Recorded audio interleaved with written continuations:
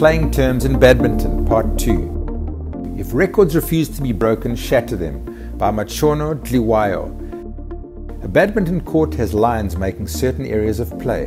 What line runs along the net which also divides the right and left service courts? Center line. Where must the server stand to serve?